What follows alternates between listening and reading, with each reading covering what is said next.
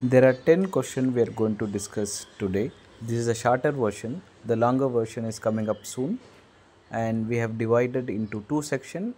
Dot 1 is containing the question of 1 to 5, another dot containing the question of 5, 6 to 10. So it has 10 Lean Six Sigma tool, and all you need to do is that you need to find out the purpose of those tools. For example, box plot. Box plot is all about finding out the quartile. For example, we have IQR, interquartile range, that is Q3 minus Q1, we can easily find out. Interval plot to find out the confidence intervals, what is 95 percentage or 99, depending upon the application we can use it.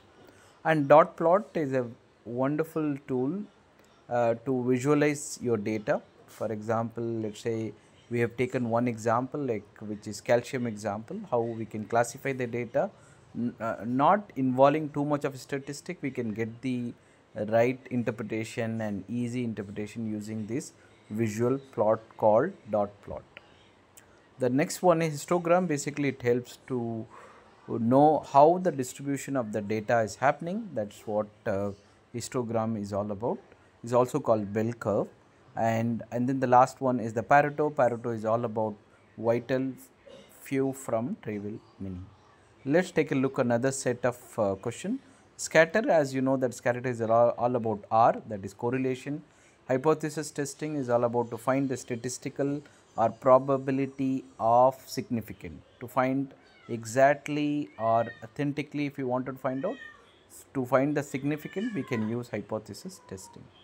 Control chart is all about stability, and process capability is all about whether the process been able to meet the requirement of the customer or not. And cause and effect is all about multiple causes, is also called Ishikawa or 6M.